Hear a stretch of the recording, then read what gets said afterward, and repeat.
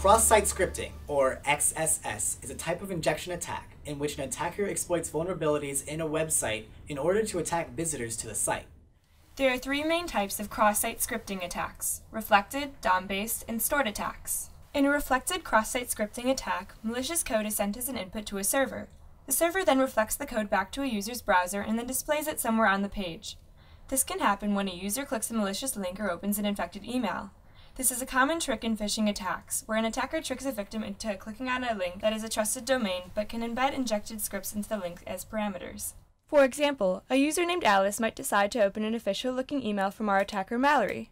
Mallory embedded a link to a shopping site in the email with a malicious script embedded as a parameter in the URL. Once Alice clicks the link, the script is sent to the server as the parameter and reflected back to the user on the web page. When the page loads for Alice, it redirects her to a link that automatically buys overpriced books from a retailer in another country if she is currently logged on to shoppingworld.com. After buyalotofbooks.js executes, it redirects her to the normal shoppingworld.com website. This is done so quickly that Alice doesn't realize that she executed the script. A variant of a reflected attack is a DOM-based attack.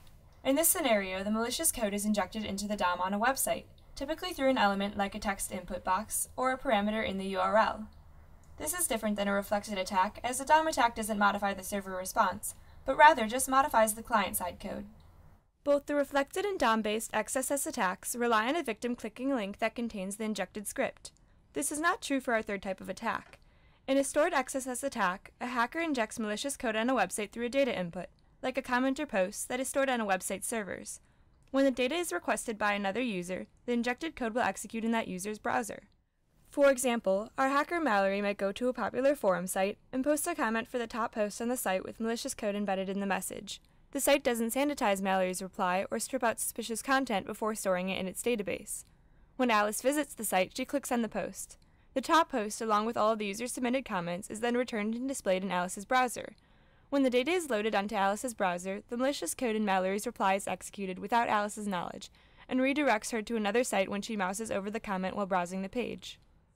Most modern browsers support basic cross-site scripting protection under their advanced settings, so make sure you have this option enabled.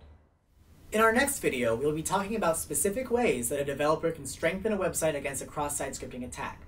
You can also visit our website for demos of how an XSS attack can occur and to test whether your browser has client-side protection.